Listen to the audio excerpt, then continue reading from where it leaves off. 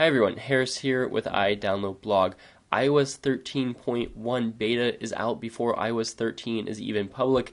Apple is really trying to get prepared for the best software experience for the new devices coming out in a couple weeks, especially with iOS 13 being released in its official form. So we've got iOS 13. This will be an overview of beta 1 and 2. So let's go ahead and take a look at the new features.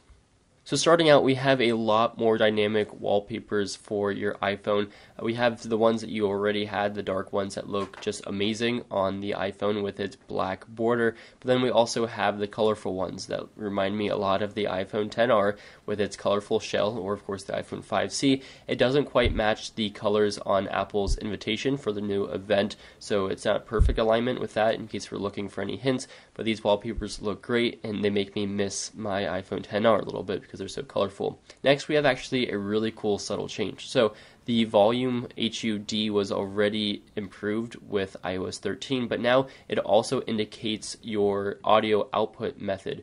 So whether you're using Apple TV or AirPods or Powerbeats Pros or Bluetooth connection or just normal volume, it'll indicate that right away, so you can kind of just see that without going into Control Center what your playback method is. And that's just a really cool subtle feature. And additionally, when you take screenshots, it does include the volume display, which is something different.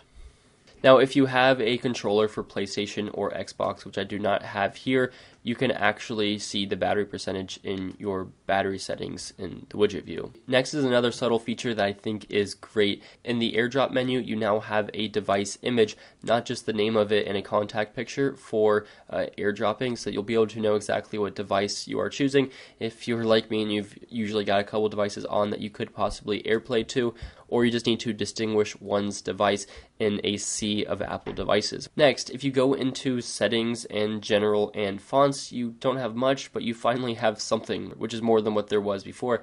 It takes you into the App Store, but there are no fonts available. But when this is out, you'll be able to see the font options. So this is nice that it is now there, and I'm excited for the font controls to come soon. So the changes here are pretty subtle, but they're nice. Let me know your thoughts on iOS 13.1, and look forward to the rest of the coverage of iOS 13 and macOS Catalina coming in the next couple weeks.